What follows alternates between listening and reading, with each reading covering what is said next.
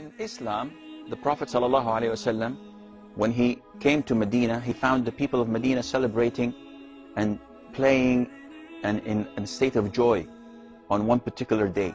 So he asked them, what is this date?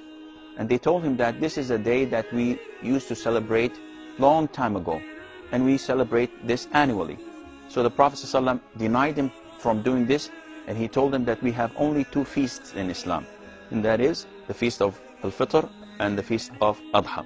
So it is not permissible to have an innovated celebration or feast, even if it's celebrating the National Day, celebrating Mother's Day, Labor's Day, whatever day you can mention it, it's not permissible in Islam.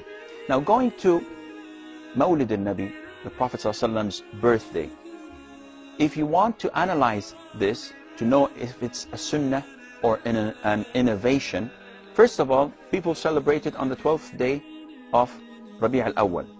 And the authentic opinion of scholars that the Prophet was born on the 9th of the 3rd month of the Islamic calendar. The consensus of all scholars that he died on the 12th of Rabi' al-Awwal, or the 3rd month of the Islamic calendar, which means when you claim to be celebrating the birth of the Prophet ﷺ, you're actually celebrating his death. You have to always have a pattern to follow to know if this is a sunnah or if it's an innovation. Anything that draws you closer to Allah Azza wa Jal has to have an evidence. You have to follow someone, that is the Quran, follow the sunnah, follow the companions, in order for you to be on the safe side. So, if you come to the Mawlid, the celebration of the birthday of the Prophet ﷺ, did the Prophet ﷺ celebrate his own Mawlid? The answer would be no. The only indication to his birthday was that he used to fast on Mondays. And they asked him, why do you fast Mondays? So he told them that this is the day that I was born in, and this is the day that Allah revealed the Quran. So if you wish to celebrate the birthday of the Prophet ﷺ, fast every Monday.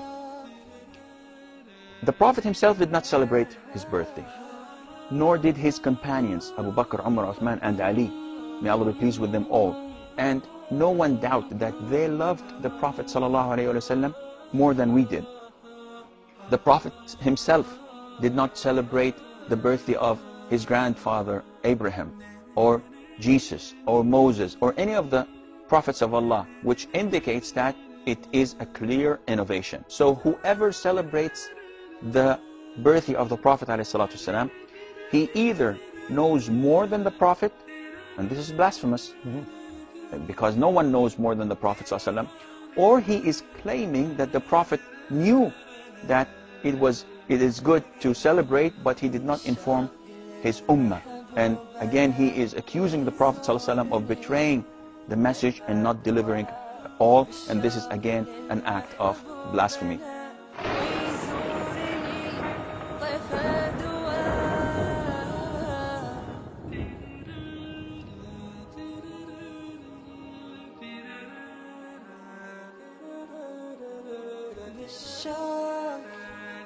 Show.